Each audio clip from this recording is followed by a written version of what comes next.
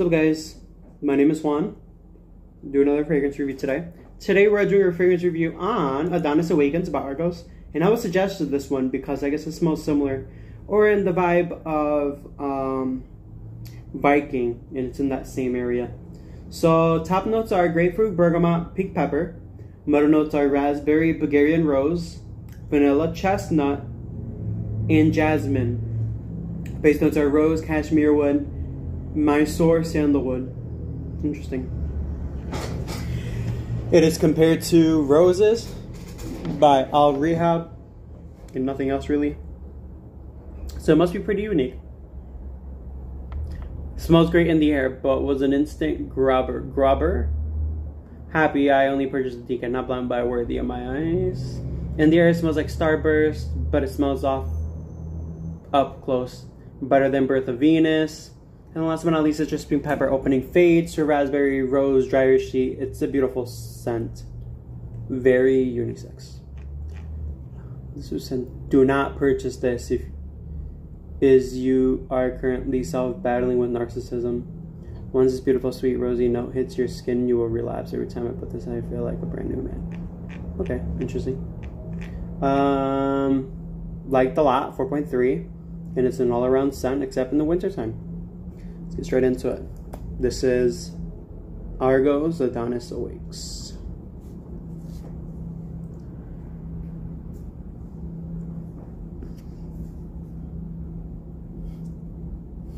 Dry sheet vibe for sure.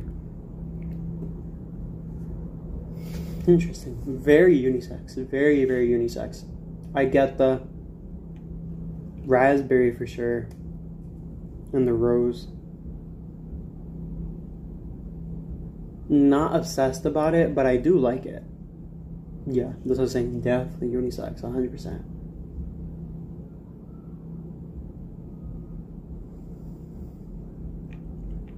I get the rose. That's very interesting though. That's good. I'm not obsessed about it, but it's good. The chestnut I definitely smell. The vanilla, the raspberry, the rose I do smell. And the grapefruit and the pink pepper kind of give it a fruity vibe. The chestnut kind of brings it in being masculine. And the cashmere kind of makes it super soft. Makes it super, super soft. And I understand why they say that there's like a dryer sheet vibe. There is a dryer sheet vibe to this because there's something soft. There's something in this fragrance that's soft.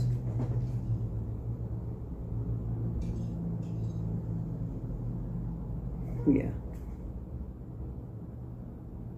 Ooh, I like this. I'd give it like a solid 8. Like an 8.5. This is nice. Not obsessed over it, but this is nice.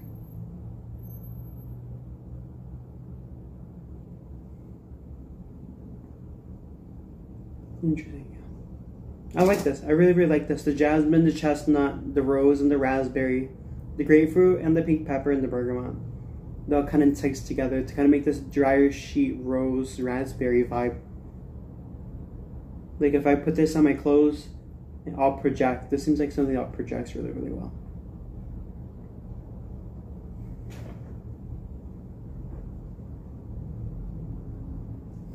Yeah, so like I would think about this as like clean raspberry rose scented laundry detergent.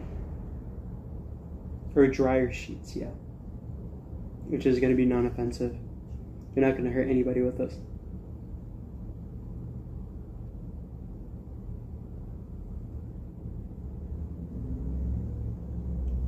Yeah, I like this. But I think I might have something similar to this. But this is good. This is really, really good. Yeah, I don't mind this. This is good. Nothing really else from this video. Just want to keep it as short as possible. As far as a beginner fragrance, would I recommend this? Yeah, I think this is Blind by Safe. If you like rose and raspberry, this is Blind by Safe. And you like laundry scents, if you like laundry scents in general, try this. Because you'll definitely get away with laundry scents with this. Prada L'Homme, not that they're in the same family, but they're definitely like, they're relative, you know? And I think it's just that background, the dryer sheet and the cashmere gives it that. It's musky for sure. Straying up my throat. This is nice. I really, really like this. Would 100% recommend. Yeah, and that's it for me. Like I said, I will drop the video of my Puerto Rico vacation merged into this video at the end. So enjoy that quick video, and I'll see you guys for the next one. Drop a comment below what you want to see next, and tell me what you think about the fragrance video. All right, let me cut it back to the Puerto Rico video, my vacation. See ya.